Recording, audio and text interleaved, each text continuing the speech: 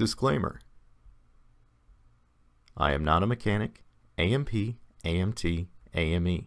I am not a CFI, CFII. I think you get the point. If you have any questions, concerns, or etc., seek the advice of experts. I am a private pilot who owns a plane and is trying to give back to the aviation community by sharing my own experience in aircraft ownership.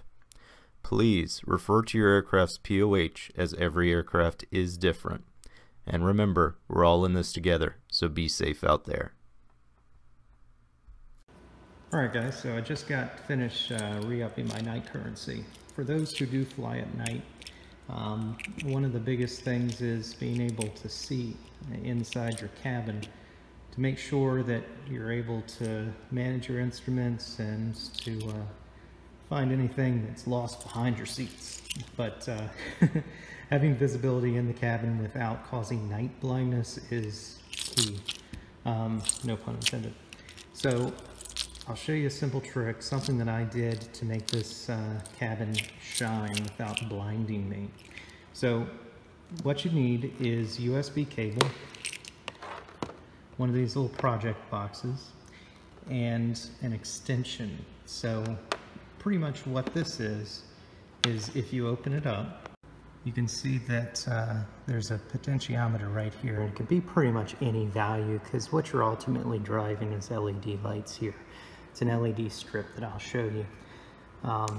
So this is the back. I just took it off there, and this is the extension that the LEDs will plug into, and then this part here will plug into either your cigarette lighter, USB cigarette lighter adapter, or a lot of times I just plug it into a power bank.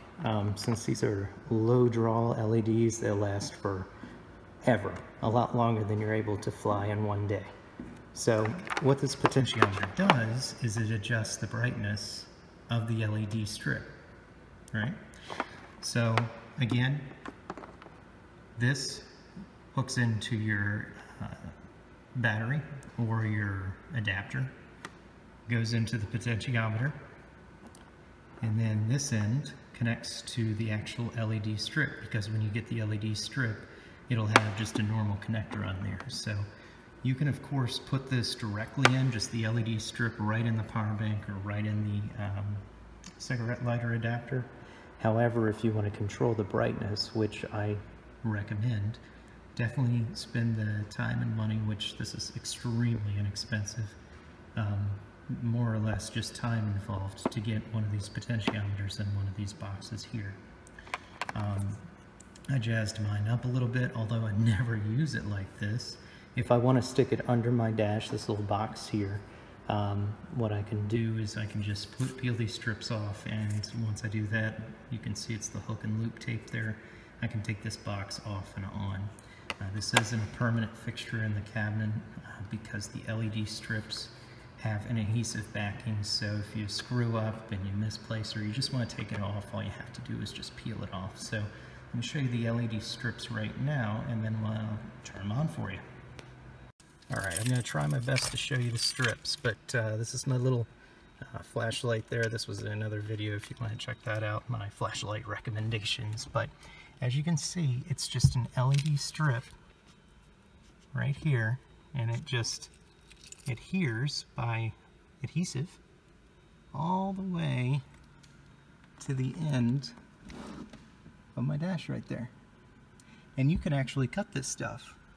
So you can get it many different lengths and cut it off. It'll be little areas where it's indicated by little scissors and a line where you can cut it to any length you have. So that's how I was able to get this to match exactly. Oh, my light just died. Match exactly to my dash. The last thing I'm going to show you, like I said before, is the end. The end's just a normal USB plug, so it runs off of 5 volts there. And you can run it again off of a cigarette lighter adapter, if you can see it down there. My iPhone's plugged into that, or a 5 volt power bank.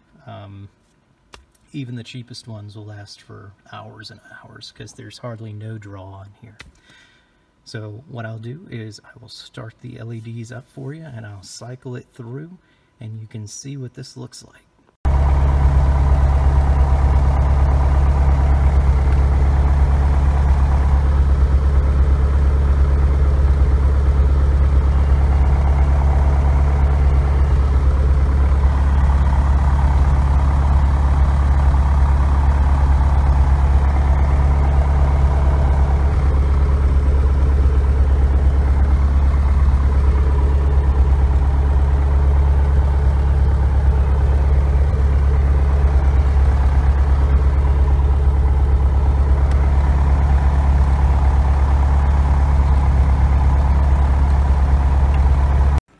so this is my amazing drawing of how this is actually connected up if you do want to use a potentiometer. Like I said, you can pretty much choose any value. The only difference is how quickly it'll dim. So this is the USB. This is what you would hook up into your power bank or your adapter that's in your cigarette lighter. And both of these cables will have a black and red wire on there.